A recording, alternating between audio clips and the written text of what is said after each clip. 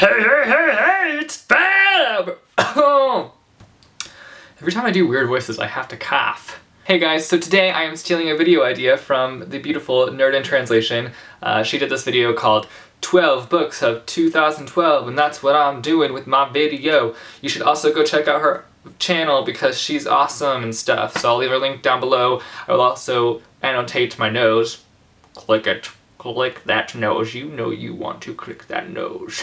Let's jump into my top 12 books of 2012. The first book I'm picking is After Ever After by Jordan Sonnenblick. I read this book in February, I believe, and I absolutely loved it. It's super funny. I would suggest this book for somebody who's maybe in middle school, but I really enjoyed it. Even though I'm not in middle school, even though I am a sophomore in college, I enjoyed this book. The next book I chose is Food, Girls, and Other Things I Can't Have by Alan Zadoff, whatever his name is. This book was freaking hilarious. I feel like this is geared towards more like freshmen, sophomores in high school, but it's super funny. I loved it to death, and it made me laugh. And there are birds in the sky out there. Okay, I'm making a video right now. That's what I'm doing. Check out this book if you want something funny and really light, fast-paced. It's just a funny little contemporary book, so check it out, man! The next book is The Maze Runner by James Dashner. This book, you have to check it out, you little shucks. It's a dystopian book and it's full of just crazy happenings, and you need to check it out if you are a dystopian fan, because I'm more than guaranteed that you will enjoy it. The next book I'm choosing is The Forsaken by Lisa M. Stase.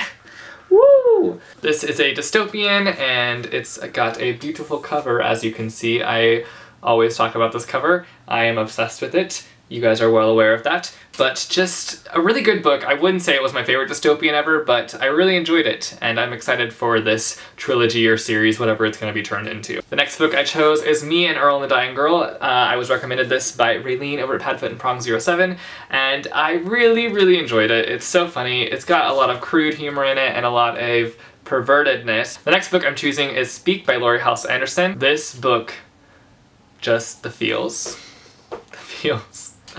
It was so sad, but it was so good at the same time. I really enjoyed it. The next book I have is the actually bind-up of the series, the Spiderwick of the Chronicles series. I just finished reading this a couple days ago, and I loved it. So whimsical. It is a middle grade book for sure, but it's still really good. I still really enjoyed it. Being 20 years old, I enjoyed this book. Check it out. It's pretty cheap on Amazon too, so go pick it up. This also has a really pretty cover. I kissed a book and I liked it. The next book I chose is Lemony Snicket's Who Could That Be at This Hour? All the Wrong Questions. This book was really just great. It brought me back to when I read the A Series of Unfortunate Events series. Just Lemony Snicket's / Daniel Handler's writing style is my favorite ever, and reading this just brought me back to my childhood for some reason. So I really enjoyed this book. The next favorite book I have, I'm sure most of you will probably know what it is.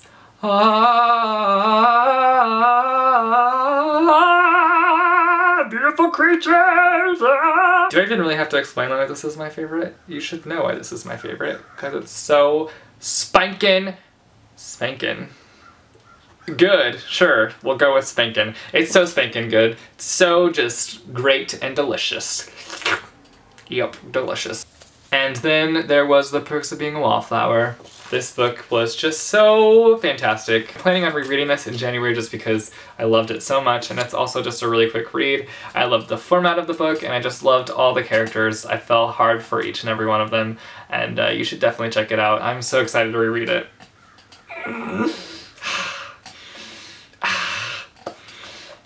The next book I have is Miss Peregrine's Home for Peculiar Children by Ransom Riggs. I just finished rereading this month, and the first time around I was expecting so much more out of this book. I was expecting it to be creepy and eerie and scary, and it wasn't any of those things, but the second time around I went into it with a different mindset, and I absolutely fell in love with this book, and I changed my rating for it, and I deleted my review on it. I just loved it so much. I'm so excited for this series. Obviously, I was still a little bit weirded out by the romance, if you know what I'm saying, in this book. Still weirded out by it second time around, but other than that, I seriously love this book, and you should definitely check it out if you haven't read it yet. And finally, we have The Fault in Our Stars by John Green.